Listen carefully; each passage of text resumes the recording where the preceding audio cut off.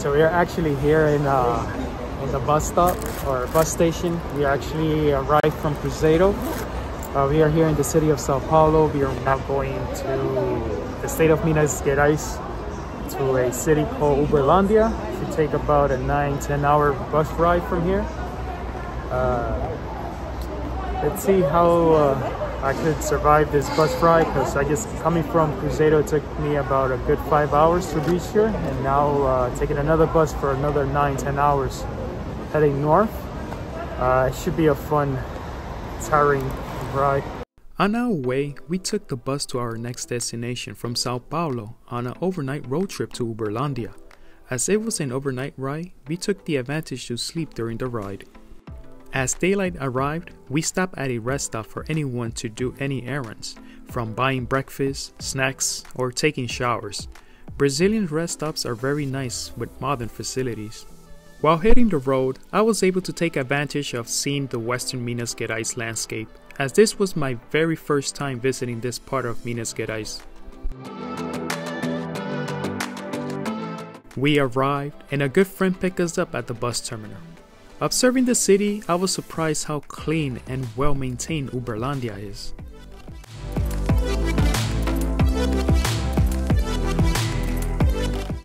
So we're actually here in Uberlândia walking around. We got Pastor Leonis. He picked me up at the bus terminal.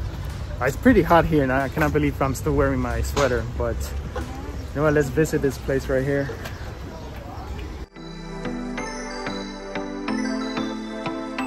We arrived at our friend's home to treat us with an amazing typical Brazilian breakfast with fruits, granola, bread, and fresh fruit juice. So we are here in a park. It's actually a big park here in the city of Uberlândia. It's very nice. People jog, run. It's pretty well maintained.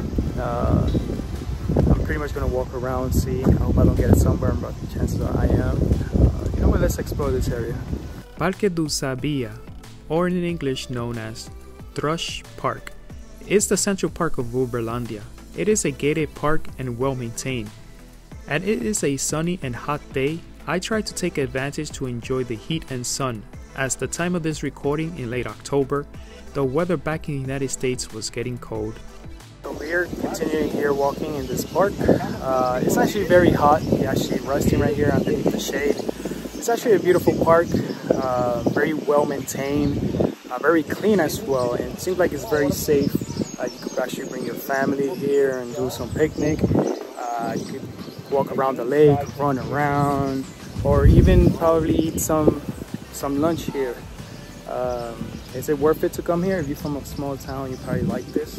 It's actually very peaceful as well. After exploring the park, we decided to eat lunch at a buffet. Unfortunately, I did not record much. Later, we left and decided to eat popsicle and go out to a cascade, or as a Brazilian calls it, a cachoeira.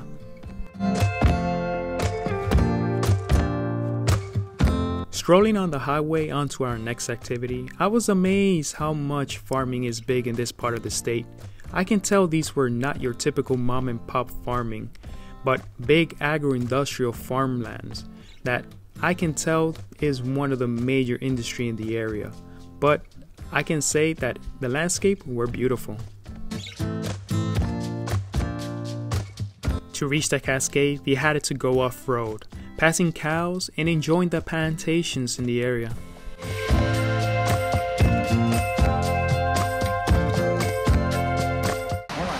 So we actually here, we call it escada in English, or cachoeira here in Portuguese. We're gonna go down, take a look, maybe take a little dip down there. I kind of saw there is a big waterfall over there somewhere. Maybe you could hear it from here. And let's see if we could take a little dip and refresh ourselves.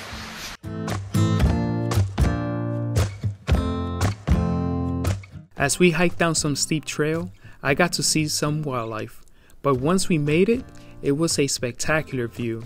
A perfect way to cool down from the heat as the water was quite cold.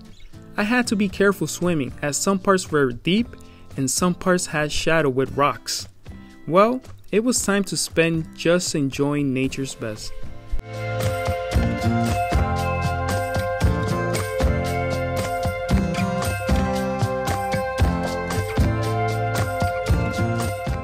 As we were back, the sun was setting and it was time for dinner. Dinner was pamonha and toast bread. I'm going to say this was one of the best pamonha I ever ate here in Brazil.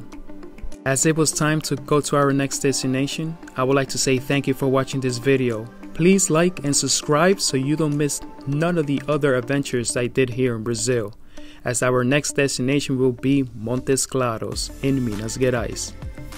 Until next time, safe travels.